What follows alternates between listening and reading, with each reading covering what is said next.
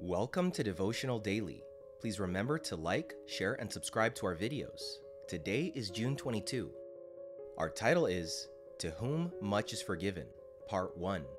And behold, a woman in the city who was a sinner, when she knew that Jesus sat at the table in the Pharisee's house, brought an alabaster flask of fragrant oil. Luke 7:37. The story of the woman at Jesus' feet in Luke 7 is extraordinarily moving. Jesus had been invited to dine at the house of a Pharisee.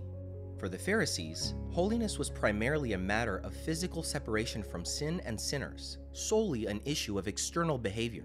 A sinner from the city wished to pay her tribute to the Lord. Her desire outweighed her fear of what others would think. Scorn and criticism would be the great price she would pay. And so, taking advantage of the social custom of the time, she comes to the banquet, but remains in the periphery of the party, just as part of the audience. Ancient Near Eastern hospitality required a few things from the host: a welcome kiss to the guest, that his feet be washed by a servant, and that his head be anointed with oil, symbols of friendship, recognition, respect, and acceptance. The Pharisee's neglect is acute.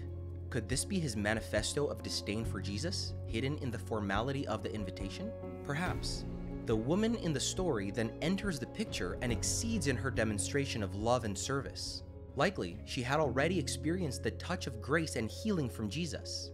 At the feet of the enigmatic rabbi, she anoints them with uncontrollable tears and perfume, covering them with kisses. The entire scene is spontaneous, nothing that could have been planned in advance. Without a towel, flustered, she dries the Lord's feet with her own hair. Imagine the scene. Indifferent to social etiquettes, she uses her own hair, the most glorious part of her body according to 1 Corinthians chapter 11 verse 15, to wipe the least dignified part, the feet. However, the extraordinary part of the story is Jesus' attitude, which rises above any religious taboo or prejudice. His freedom is staggering. His acceptance of the embarrassing offering is surprisingly beautiful. His question to the Pharisee, judging him, is at the level of the sublime. Do you see this woman?